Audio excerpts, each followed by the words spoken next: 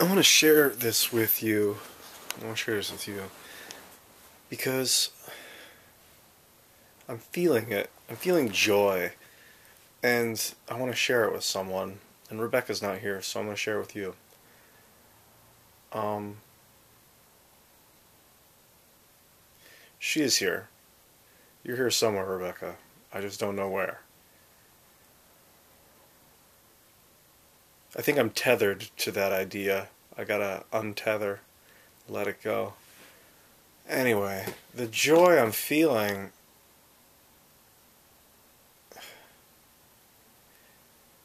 is just, it's simple. I've spent so many months on the road, living in a car. For months I was living in cars. And then I was living on my friend's couch. And for the first time in like 3 months, I have a house. I have a room with a door that locks, and it's warm, and it's safe. And there's a cat.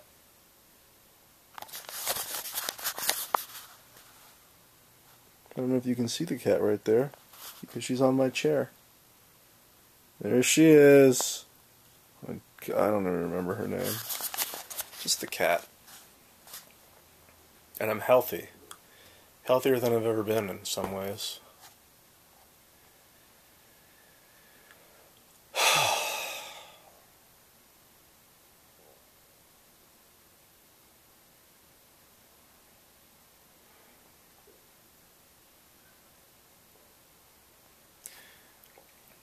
Maybe I'm better off just enjoying it and keeping it for myself, but I want to share it. And so it's just, it causes tension, to share it with you. Like, I could just lay here and be joyous, which I will continue to do when I shut the camera off, I promise you. But I just want you to be a part of it.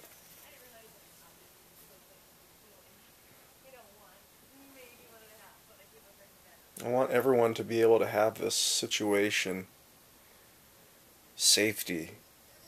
Obviously it's the illusion of safety. If the house caught on fire, if someone smashed the window with a rock or came with an axe into the door, it's, what are you going to do? Obviously, a bomb could drop on the house. It's the illusion of safety, but it's enough for a human. A warm room that you can call your own and make some noise in. I just don't need much more than that. Not right now. Maybe someday I will. Someday I'll need a laboratory and a big pool. Maybe. Maybe just access to that stuff, which I have right now.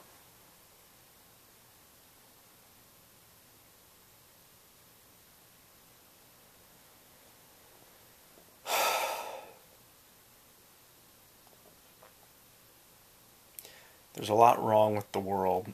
My eyes have been opened a lot in the last few years. 5 years. I came into this online world with the thought that I could change everything. I could change the world, which I can, I found out. In an even better than I thought I could back in that day, which is great. But at the same time, I found out that there's a lot wrong with the world. There's a lot of people that have for hundreds of years been controlling it in a way that isn't real control, but it's enough of an illusion of control for a human, to be real to a human. The cats don't know. But the humans, they know. They believe it. There's a rhythm and a cadence to it, my man. So, the Bank of International Settlements is just all these things, the money and the this and the that and the war and the Gaza and the Sudan and the bombs and the death and the kids and the monkeys and the piranhas and the papayas and the what's where, the seedless bananas and the grapes that won't exist next year and the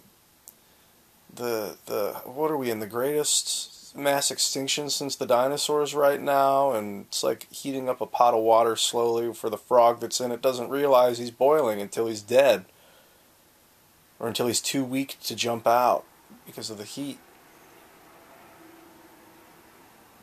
And I'm comfortable in this room right now, and I need to be comfortable to walk out of this room and to bring that comfort with me to the places that aren't so comfortable.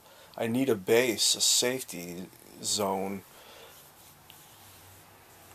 I need this place to rile myself up so that I can fervently go at it. Because if I'm out there all the time and watching my back, I'm not going to have the confidence to go straight forward. I need a place to develop my skill.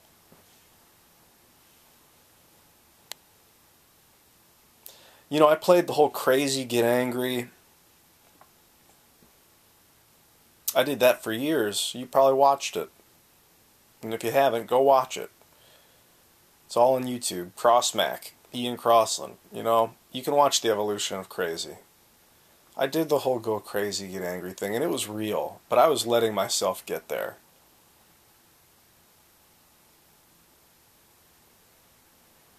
There's a power to calmness, you know.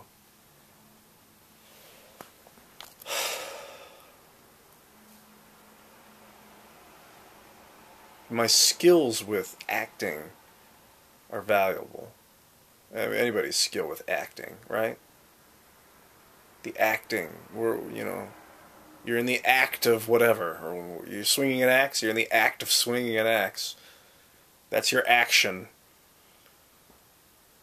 Oh, what am I even talking about? I think I'm just talking about whatever and trying to stay calm and trying to focus on this little dot that's a camera. Maybe I should zoom it up on my face.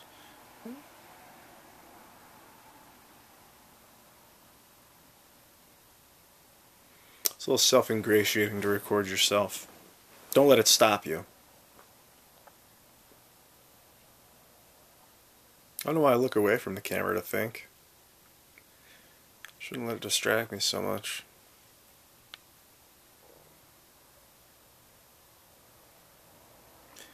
There's an art to meditating while you're focusing on a camera. That's the evolution of entertainment. Let's do that from now on. No, let's just do it tomorrow. Maybe. I'm just going to let my heart open up and, say hello to Mr. Bear. He's going to keep me company.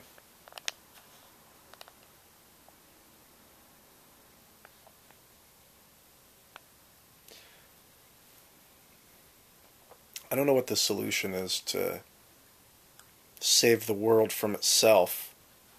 We've really done a lot of damage with all these extinctions and carbon pollution. A lot of damage. And the methane, my God. I think we can sustain human life on Earth. It's going to take a lot of work, a lot of focus. Fortunately, not a lot of extra out-of-the-way impossibilities because the technologies to help the Earth are here now. We can ionize the atmosphere. We can spray water into our ozone. We can pump fresh water into the ground. We can cool things down. We can replenish the Earth. We can rebirth the animals. Right now, a new species is being born. And that's going to happen every day. That's always happening. Species are evolving into something new. I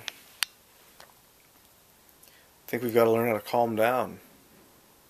Sync back up with nature, Talk to it. Even if it sounds silly when you agree with the tree. Maybe it didn't say anything in English, but it's still talking to you. It's all talking to you, man. It's atmosphere and energy flowing through you and being you, with you. Just do what you do well and do it a lot and do it right. Do it. Be it. It is you.